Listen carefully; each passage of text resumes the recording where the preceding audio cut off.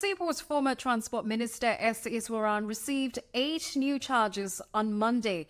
These new charges allege that he obtained valuables, including bottles of whiskey, golf clubs, and a Brompton bicycle from Mr. Lam Kok Seng. What is the connection between Iswaran and Mr. Lam?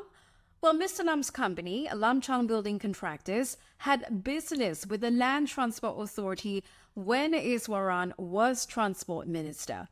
Other valuables were allegedly obtained between November 2021 and November 2022. That is a period when Mr. Lam was concerned with the performance of a contract between his company and LTA. The items Iswaran allegedly obtained have a total value of about 19,000 Singapore dollars.